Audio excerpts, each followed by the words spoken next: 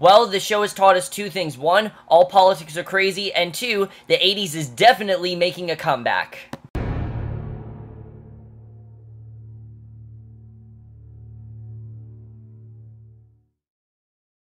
Hey guys, can I remember the series premiere of the new show on CBS called BrainDead, Season 1, Episode 1, The Insanity Principle, or How Extremism in Politics is Threatening Democracy in the 21st Century. While there's a mouthful to say, I kind of saw the episode titles as like, if you're in class, like a business, like in a politics class or something, and like they're teaching you a subject, it's kind of like that. I'm just calling it The Insanity Principle because I don't think I have enough room to type that whole thing on YouTube. But either way, guys, I was really interested in the show, to say the least. I mean, I didn't really know how the show was going to be because how weird the concept was, but I heard this show was very weird. It seemed like even the people in the show were trying to be very hush-hush about because they didn't really know how to describe it, and after seeing this first episode, I can understand that because there really is nothing on TV quite like this show. I mean, I've seen shows similar to this, but not really like this show. I mean, this show is weird, it's different, but it's really all the better for it. This was a really great first episode. I really did love it overall, and I think the way this episode is done, I think is just really fun overall, and there's a lot of really good stuff here. But let's just get in this episode because I really did enjoy it. We start off where we see a montage of all these different politicians speaking, and basically it says, in the year 2016, there was a growing sense that people were losing their minds, and no one knew why until now, which I think is the perfect way to start things out, because, yeah, a lot of people aren't really supporting this election that's going to be happening in November, mainly because, one, they don't probably like the politics involved, but two, also because a lot of people have said this is not at all a realistic, election. These people have gone crazy, they're not saying rational things, and this episode is basically trying to describe why, which is pretty funny, the way that this show is doing that, but we see these strange objects then drop out of the sky across the world. We don't know who that is, but we don't know why or what they are, but we just know they're dropping from the sky across the world. And then we meet our main character, Laurel Healy. She's on the phone in what used to be her room, wondering how she'll come up with the money, and once she's done, she goes down to the party, and her brother, Senator Luke Healy, sees her. He calls over his wife, Jermaine, and an aide interrupts to say that he has a budget call from the Smithsonian to deal with, and Luke insists on having Laurel with him, and he takes her out to the kitchen. Now, I haven't heard the name Laurel since Arrow, so it's kind of cool to have another Laurel again. So he takes her out to the kitchen to make mojitos, and as she works, Luke tells his sister that their father is consulting for the RMed services and is using her room, and Laurel claims that things are working out fine in LA, but finally admits that her loan fell through after her last documentary was less than successful. So we see right away she's a documentary filmmaker, she's kind of struggling, and however she refuses to let Luke help her, insisting that she can control her own life, and she's not going to let him make the decision for her. And as they chat, Luke continues talking with Dr. Daudier at the Smithsonian. Daudier insists that his joint project is important, and they're working with the Russian Institute to recover a meteor. He hopes that Luke can get him an additional $40 million, and Luke says he can get him $5 million, and Daudier then talks with Dr. Laganov on the other line, said that they have a bit of a problem. Laganov says that they're about to bring the meteor up, and Daudier asks if he can do it cheaper. The Russian scientist reluctantly looks at his already low-budget workers, and off the shore, two divers approach the meteor, see fish in formation, looking back at them. We don't know, again, what this meteor is, what's really going on there. I like that mystery surrounding it. They did a very good job with keeping that mystery intact, because, we didn't really know what was going on, and unless you saw a promo of the show, you don't know what's going on. Like, it's not easy to tell, and I like the way they did that. I think that mystery is one of the things that works really well in the show, but it's silly, so it doesn't really matter. It's not something that's integral to the show, but just adding that bit of intrigue and suspense, I thought was really well done the way the show did that, because, when you have a mystery like this, you got to keep that mystery as intact as possible, otherwise it doesn't feel earned, and it feels kind of underwhelming, but this did not all feel that way. I thought it was very well done. I definitely really did like that. So up in Laurel's room, her father Dean tells her that she should come home. Laurel insists that she's home in LA, but Dean explains they're on the verge of a government shutdown and there's an opening in Dean's office. She insists that she hates politics in DC, and she really wants nothing to do with them. This is not really her thing, but Dean offers to pay off her student loans if she helps. Laurel says she'll do it for $200,000, but will do the job for 6 months if Dean finances half. She figures that Dean wants someone in Luke's office to keep him informed, and he tries to negotiate her to a year, but Laurel refuses to negotiate, and Dean agrees. So the next day, Laurel goes to Dean's office, finds Dean's assistants on the phone. The Republicans are threatening to shut down the government, according to CRS anchor Claudia Monarch, and Dean's aide, Scarlett Pierce, collects Laurel and says that she'll be on her own with eight constitutes, and Laurel will investigate their complaints and try to satisfy them. And Scarlett then leads her to the conference room where she'll be trying to keep them happy. Laurel introduces her to the eight constituents and admits that it's her first day, and they all just stare at her because they don't understand, obviously, why she's there, the fact that she has all this power, things like that. You know, they can't believe it's actually her first day. So Laurel starts talking with the constituents, and they all have annoying problems. One man wants to give Luke a chocolate dog, wonders why Laurel's trying to keep him away from Luke, and when she tries to resolve them, she ends up on hold. Luke comes in, says that she's glad she's there, and notices the chocolate dog. He takes the phone from Laurel, cheerfully uses power as a senator to get things moving. Finally, she meets with, and some of the best scenes in this episode were just her talking with the different constituents. They were all so weird and so eccentric and really funny stuff. She then meets with the last constituent, though, Brenna Burke, and this is really when we start to find out what's going on. It says her husband, Randall, isn't her husband. He stopped drinking. He works as an engineer on a container ship, the Alba, and Brenna has found a video that the crew made for insurance purposes, and shows Randall investigating a container that they heard a noise inside of, and when he opens the door, he discovers that the container is seemingly empty. So clearly something weird is going on there. Randall goes in with the crewman holding the camera, finds a crate with a hole in it, and there's some kind of big rock inside, and something squeaks behind the crate. The two men investigate, something leaps out at them. Brenna insists that something happened to Randall, and she needs Laurel's help to basically find out what, because obviously something weird is not going on. He's, you know, he's not normal, and she doesn't really understand why. So then we see a man, Gareth Ritter. He barges in, asks to talk to Laurel, which, just a hilarious scene. Aaron Tveit always is great here, but he really did a great job in this first episode. She says she's with someone, Gareth leaves, and Brenna says that she came there first because the office signed off on the crates. And on the news, Claudia continues to report about the upcoming physical Armageddon, and Laurel comes out and finds Gareth watching the news, the way he just burst in before she finally talks to him. She goes to the next office and asks Scarlett why they signed off on a crate from Russia, and as Scarlett wonders what she means, Laurel sees Gareth giving his card to Brianna, and she meets with Gareth, who admits that he's there under false pretenses, and he's actually a legislative director for Senator Raymond Red Wheatus. Now, the best part about this is that is the opposing to who her father is, because her father obviously wants to be senator and everything, and this is the opposing you know, candidate. He is a Republican candidate, and they're obviously Democrat, and they're definitely going to clash, and I like the way that was done. And he's a Republican senator from Maryland. Gareth is there to offer a secret deal on Red's behalf, and right away you can tell she definitely does not trust him. I mean, obviously, you know, she's thinking that he's going to rat on her or whatever. That part, I think, is really interesting, the way that was done. And, basically, we can see that, you know, Gareth is there to, Red is willing to vote with the Democrats if they'll earmark him for the aid for autism studies, and basically, you know, seems like he's willing to appeal to them, so it doesn't sound like it's anything that bad. Well, Laurel hesitates. Gareth gives her his card, says Luke has 9 minutes to agree. If anybody finds out, 90 minutes to agree, and if anybody finds out about it, then the deal goes away, and Gareth warns that 100,000 jobs depend on Luke taking the deal, and advises Laurel to run. So basically, and Laurel runs for the Capitol. I love the scene where they're like, no running in the Capitol, but she has to run no fast walking in the Capitol. Hilarious scene. Love the way that was done. Gets Luke's voicemail, but is interrupted when Dean calls to see how her day is going. She says she has to call him back, hangs up, runs into the Capitol. Laurel runs into Senator Spitz, who says that Luke went to dinner. He sends her to a restaurant where Luke went. The matriarch says that Luke already left with a redheaded woman, and next Laurel goes to Scarlett's home, yells that she knows Luke is in there. Luke is in bed with Scarlett, and once he lets Laurel in, she tells him the deal, and he calls the Democrat senators, and Luke figures that they'd be better off if the Republicans shoot themselves in the foot. And one of the things they do so well in this episode is showing the conflict between Democrats and Republicans, but it's not supposed to be taken seriously. It's supposed to be a political farce, in the sense that the Democrats blame the Republicans for everything, and the Republicans blame the Democrats for everything. It's just how it usually is, and it really is just really ridiculous, and I think it's really just poking fun at that. And really, I think in reality, this is really how crazy and ridiculous it is, and Laurel points out that it's 100,000 people out of work. He ushers her to where Scarlett is in the hallway. Scarlett says that it isn't serious with Luke, and Luke comes out, tells Laurel that they're going to refuse Red's office. Laurel starts punching him for cheating on Jermaine, pointing out that Jermaine is 8 months pregnant, and again, it's not meant to be taken seriously because it's really just silly, and even though he's cheating on his wife, obviously he's cheating on his wife, and she finally stops long enough for him to go upstairs and change.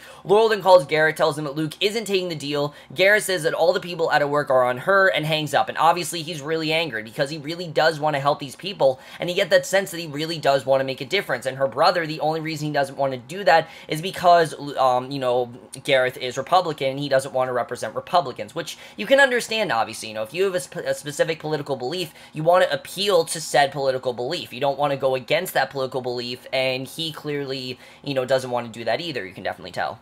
So back at the Smithsonian, Daudier is examining the meteor when a guard comes in, tells them that they have to leave because of a budget shutdown, and once they leave and shut off all the lights, millions of small bugs break out of the meteor and crawl out the window, and right away we can tell what's going on. Something has to do with these bugs, and we don't really know what it is.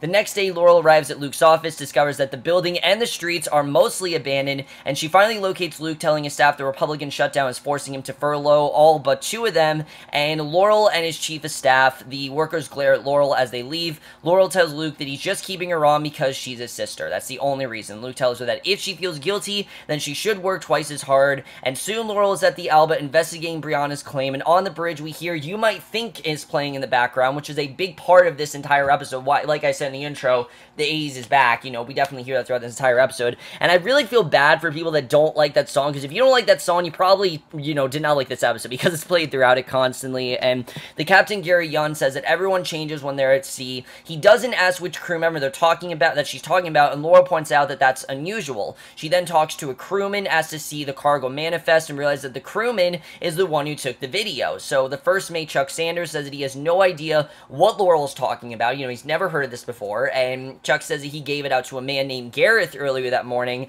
and Laurel goes to Red's office, doesn't see anyone there. She finally locates Red dozing on his couch, and wonders if Laurel is his masseuse, and you can tell right away this guy is pretty much crazy, and Laurel says that she isn't. He goes back to sleep. She finds Gareth, who points out that he sent home 20 staffers in tears. Laurel tries to talk to Luke about Brianna as he walks out. She threatens to claim he's a Democrat unless he deals with her, and they go outside. Gareth says the Alba had scientific research material that had been signed off on by Luke's office, and Gareth talked to Chuck, and he said the same thing that Gary did. Laurel points out that it's word for word and wonders why they agreed on a story. Gareth figures that she's paranoid, but says that Red is still interested in a deal, and he tells Laurel to convince Luke to take the deal. Later, Luke and Laurel meet at the bar. Laurel suggests that her brother trust Red, and that it's not furlough. It's not going to be furlough, and, he's not freelancing, because, Luke thought that it was freelancing, but he's not a freelancer. Luke says that he cares less about autism, but Gareth has a sister who is autistic, and he says that he broke his affair with Scarlett, and that has nothing to do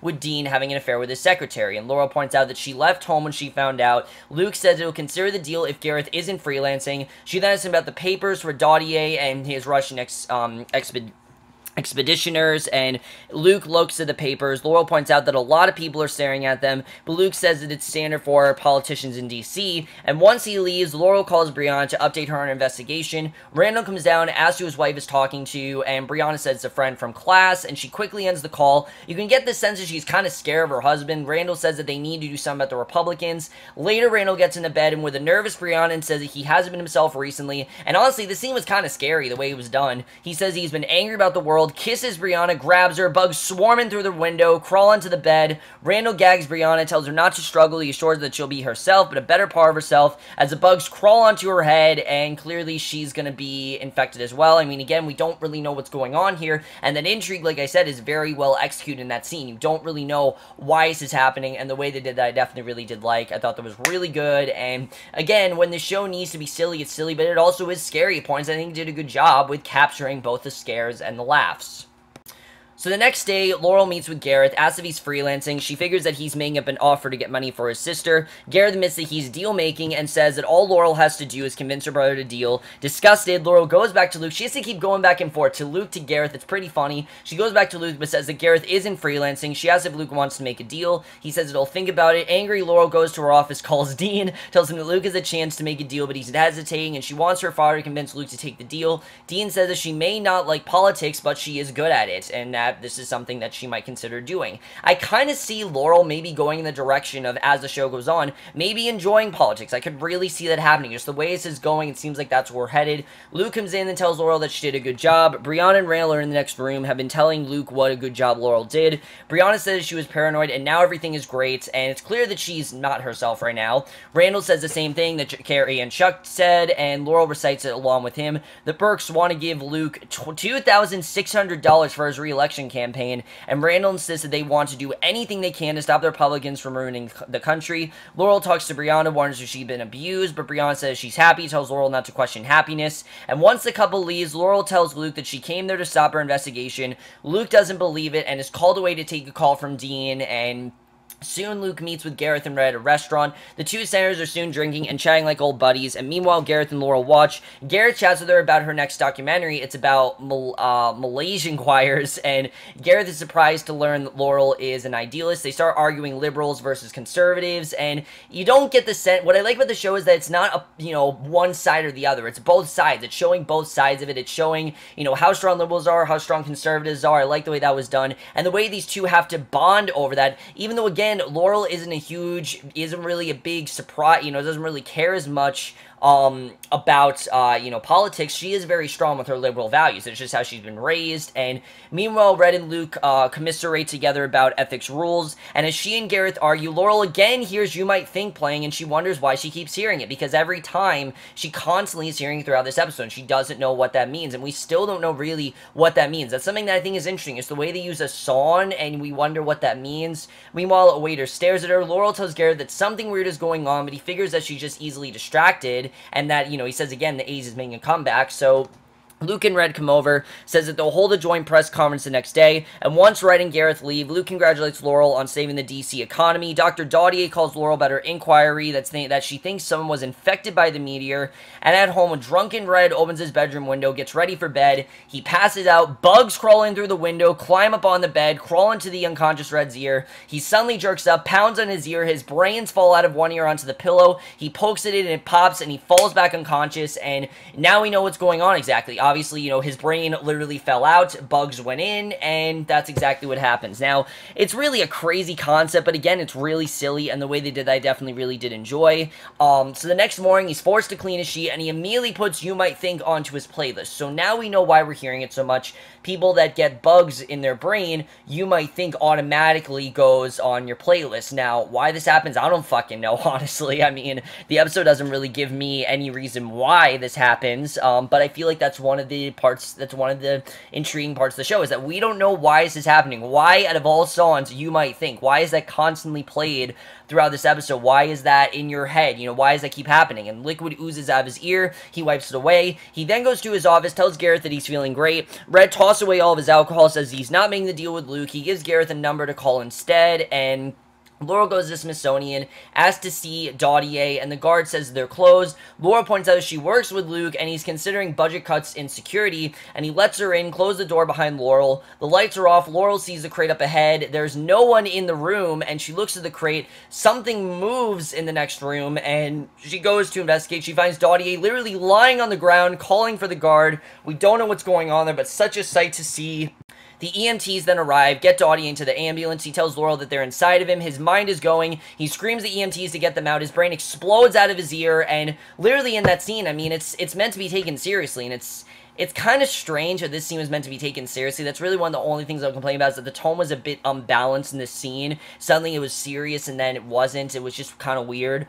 So at Red's office, Gareth tells Red that he is coming. Red says that he'll meet him in Gareth's office. Now, who's he? We don't know. Gareth wonders if Red really wants to do it. Red says that he's tired of begging for legislative clout, and after Gareth brings Spitz in, Red meets with him, offers Spitz several ranking chairs and a $14 million war chest. He says the Republicans and Democrats are just brands, and says it's time to make history, and basically you can tell that he's not, obviously himself. Laurel's in taking a shower to watch Daudier's blood off of her. Dean calls, tells her the news, and when Laurel Laurel goes to her office. She discovers that Spitz has crossed the aisle, giving a majority to the Republicans. Everyone's packing to move. Scarlet tells Laurel that Luke is at his office out, that they're in the minority. And at the new office, Laurel apologizes to Luke. He says that it's great, promises to destroy Red and Spitz. Laurel and Scarlet are going to help him do it. Laurel asks what she can do. Luke steps out to take a call. The secretary listening, you might think, smiles at Laurel. Obviously, we know that she has bugs in her, and that's the way the episode ends. Now let's get into this episode, because obviously there's a lot to talk about.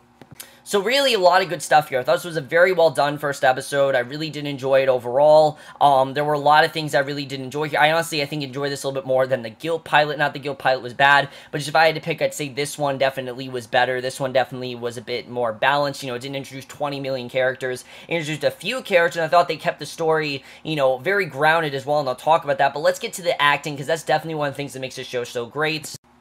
Now, going into the show, one of the things that definitely intrigued me was the cast here, and mainly from the two leads. Of course, our main lead, Mary Elizabeth Winstead, you know, just had that awesome 10 Cloverfield Lane. If you guys haven't seen, she gives an amazing performance in that movie, and she really shows, you know, I think how great of an actress she is, and she's really great here. You can tell she's having a lot of fun with the role. You can tell she's not taking it too seriously, and the character of Laurel, I really do like. I like that she's a documentary filmmaker, and she's not really interested in politics, but she does have strong beliefs, and she's been raised, you know, in a very liberal household, clearly, and this is who she is, and she doesn't really agree with what, you know, the Republicans are doing, but she's kind of forced to ally with them, and it's interesting to see how that's gonna go. I like that conflict overall. She has really great comedic timing in this first episode, but also, I think, plays things really seriously when she needs to. She does a very good job with that, and, you know, she's been in both comedy and drama. You know, she was in Scott Pilgrim, and she was in 10 Cloverfield Lane, and it's great to see she finally has this show. I'm very happy that she's finally, you know, getting to show herself to television audiences. I think she did an awesome job in this first episode. I'm definitely looking forward to seeing more of her character, and she definitely stands out greatly in this first episode.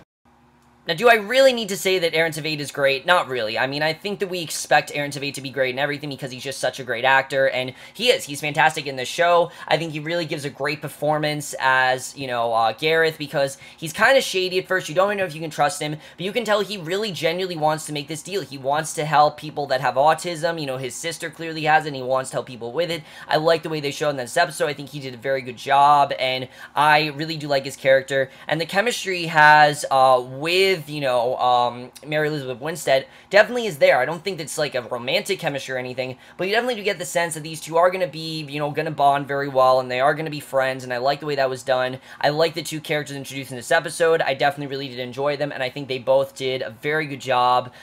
Definitely, you know, Aaron Tveit's, I think it's expected for him to be great. This is his second show. It's great that he has another show, because Graceland, of course, was canceled, but it's great to see him in another show. I'm very happy that he's here, and I think definitely it's awesome to see him have another show here. Like I said, I'm looking forward to seeing more with his character, and definitely really like what they did with him in this first episode.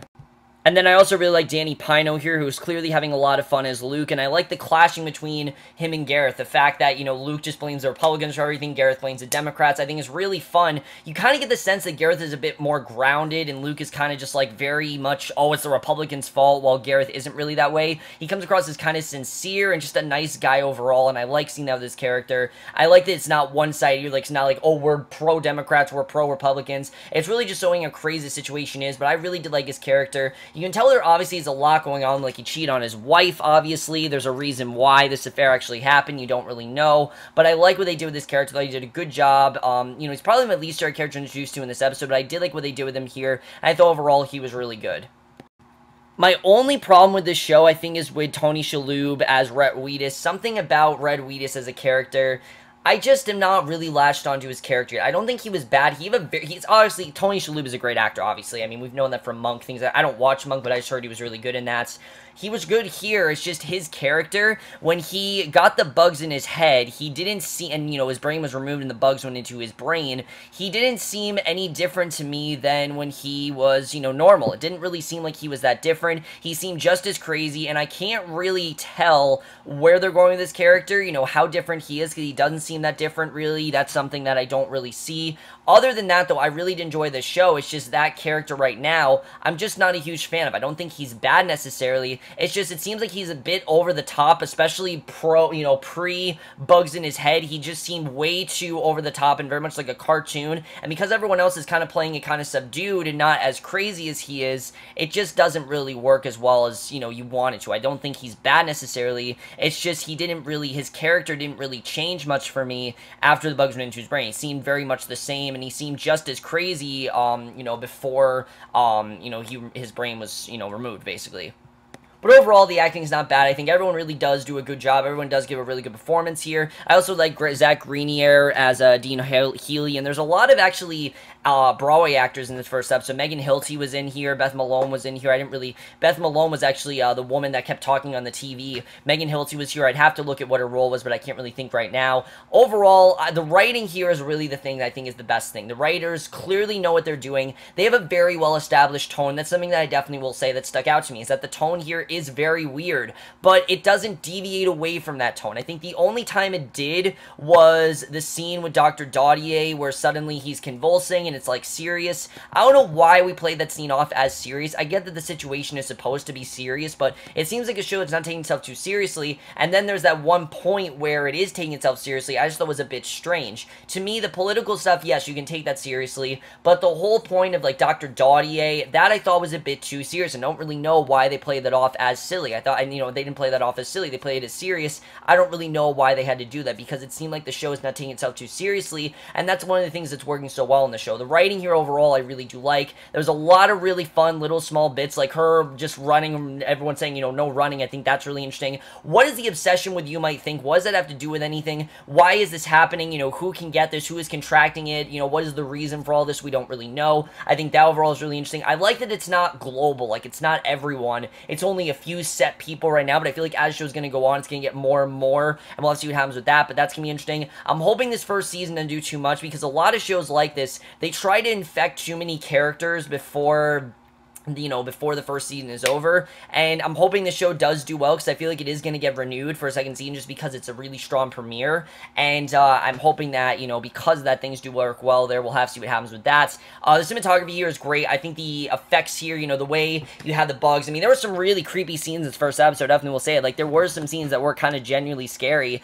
and definitely did like that. There was a bit of a throwback to 80s horror here that I definitely really did appreciate, but also kind of like a creature feature, sort of like those Goosebumps type of horror. It's not scary necessarily, it's more creepy, and I think they did a good job with that, and I really did appreciate that. The editing here I thought was great. The intro didn't come in until 18 minutes, and as you guys saw, it was a silent intro, and I don't know if they're gonna add music to that, but that itself is really weird. I did hear there's gonna be recap songs where, like, they have a folk song. It's kind of like what Galvin did with the recap song, so that's kind of fun. If you guys saw my Totally live stream, you heard about that, so I think that's really interesting.